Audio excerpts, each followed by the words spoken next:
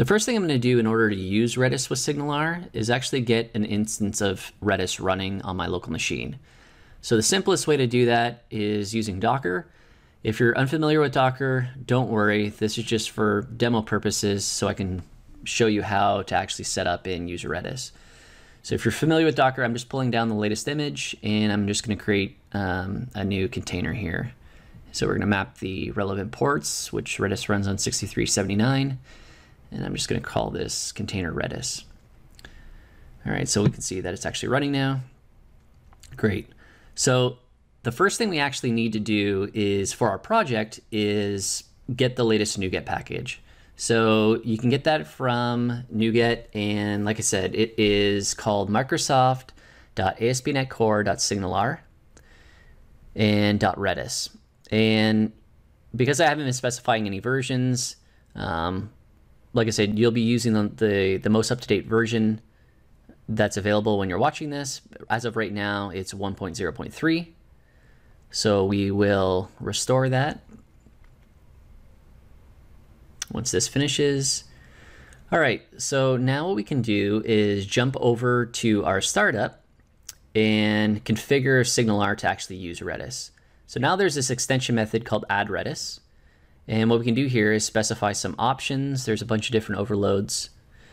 For the demo, what I'm going to do is just specify options. And what I want to do is I'm going to show you in the configuration how you can specify the client name. So there's a bunch of different configuration options related to endpoints. By default, it's just going to use localhost, but I want to use client names so I can show you within Redis that we're actually connecting for SignalR. So I'm going to set the client name to SignalR. Let's give this a run. And it's going to open up Chrome again here. All right, let's close this one. Let's go over to HTTP. All right, so if I send a message to everybody, and now if I jump over back to PowerShell here, and I connect to our Redis instance, just so I can show you that we're actually connected to it. So we'll go into Bash, and then if I use the Redis CLI, I can do a client list. And there you can see the first two entries with ID 5 and 6 are called SignalR, and that's our web app running. It really is that easy to use Redis with SignalR for scaling. It's simply a matter of configuration in the startup. However, there is one caveat you need to be aware of. If you're using anything other than WebSockets, meaning you're using server-sent events or long polling, you need to configure your load balancer to support sticky sessions.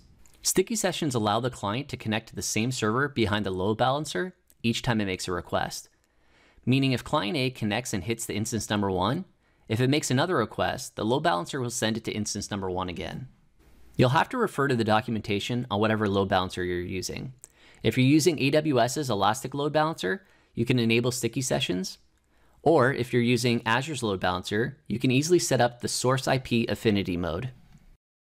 As you can see, using Redis with SignalR is pretty straightforward. It's just a matter of configuration and making sure that you have your load balancer configured properly.